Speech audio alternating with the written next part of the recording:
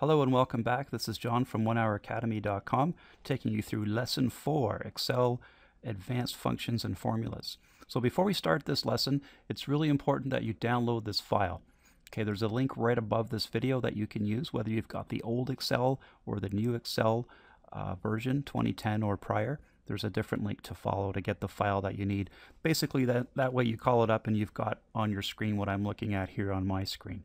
Alternatively, you could pause the video right now and take a moment to type all this information out, but I'd recommend that you download it instead. It's a lot faster.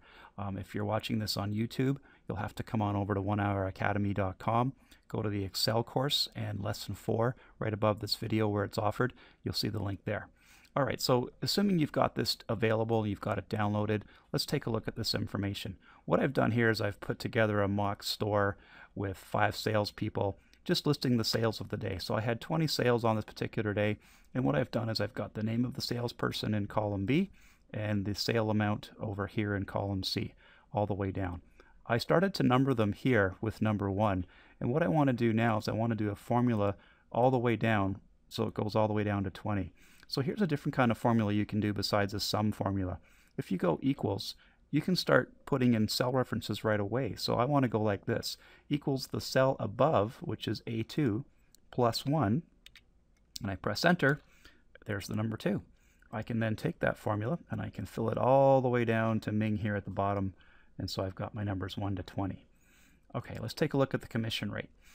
The commission rate depends on the sale amount. So at my store, depending on the more you sell, the higher your commission goes. And down here, I'm going to put a table together right now to explain that a bit further. So starting at 0, your commission is 15%. If your sale is 100, your commission is going to be 18%. At 200, we're going to type in 0.21. 300, it kicks into 23%. 400 is 25%, and it maxes out at 500. And the commission rate is a full 27%. That's to give my employees incentive to sell more. So what I want to do here is use a formula called VLookup. And what VLookup does is it looks at this table, or any table that you've put somewhere on your spreadsheet, and it takes the value next to it and figures out what the lookup value should be. So here's what the formula looks like. Equals VLookup. So you just type VLookup, bracket. First comes the value that you're going to use to look up in the table. So here it's the next door cell, C2. Then I go comma. Now it's looking for the lookup table. So I'm going to use my mouse and highlight this little table over here that I just created. Okay, just the numbers. You don't need the title up above. And at this point, the other thing you got to do is press F4. Watch what happens to my green cell reference up here when I press F4. Boom, dollar signs everywhere. Okay. There's a reason for that, which I'm going to explain later, but for now you need to put that in and just trust me. The last thing we need is a 2.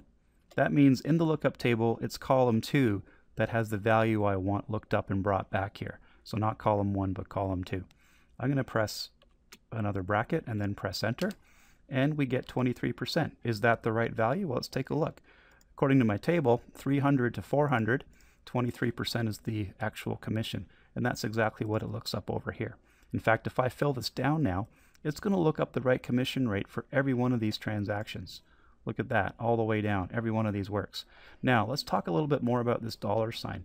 I'm going to click on Bob's, sale number 18. I'm going to double click on the VLookup formula. Look at what it looks like here.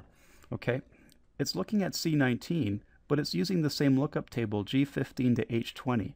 Okay, so what the dollar signs did is it froze that cell reference.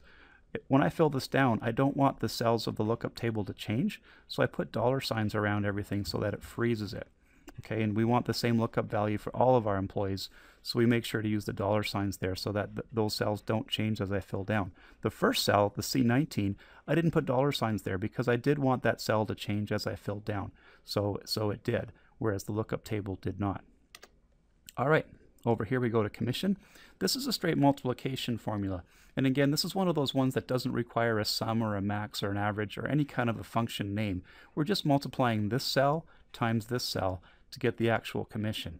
So it's a really straightforward equals. You click on the first cell, you hit the times key, which is the little asterisk on the keyboard, and then you hit the next cell and you press enter. So there's the actual commission that Bob earned on his sale. I can fill that all the way down, and there's my commissions for all of my transactions for the day. Over here, what we have is a nice little summary of the different salespeople, and we're going to count how many sales each salesperson got and add up the commissions for each salesperson for the day. So the first column involves what's called a COUNTIF function. So I'm going to go equals COUNTIF. And what I'm saying is count this cell if a certain criteria is met. So if I put a bracket here, the first thing I want to do is put my range in of the salespeople and the list of all the sales they made. So I highlight that over there, and I press F4 again, because when I go to fill this formula down, I don't want that cell reference to change. I want it to be frozen there. Then I go comma, and the criteria is the salesperson's name over here. So we can just type it out if we want to as G3, because that's where the salesperson name is. And if I press enter, I get 5. In other words, Bob was found 5 times in this list over here. I can fill this down, and it's going to count for everybody over there. And if you want to double check, like Henry, for example, gets 1. If you come over here, you're going to see Henry come up as sales number 15, and that's the only place Henry shows up. So he only gets 1 sale for the day. The total commission is sort of like a COUNTIF, but it's called SUMIF. So if I go like this, equals SUMIF, bracket, okay? So I'm going to use the same range over here of the salespeople, and I'm going to press F4 again to freeze it, comma, criteria is the same as before.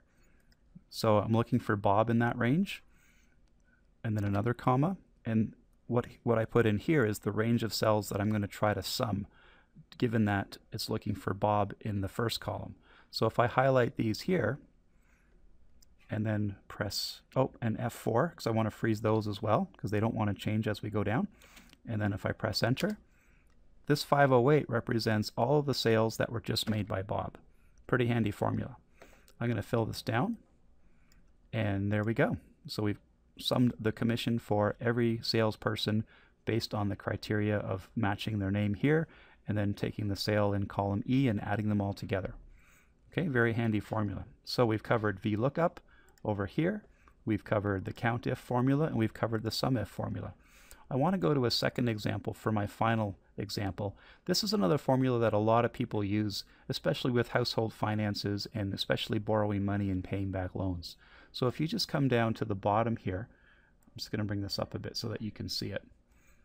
Okay, so example 2 is the one I'm looking at. So if you click down here on example 2, you're going to see another example started, and we're going to use this information here to calculate the monthly payment on a loan.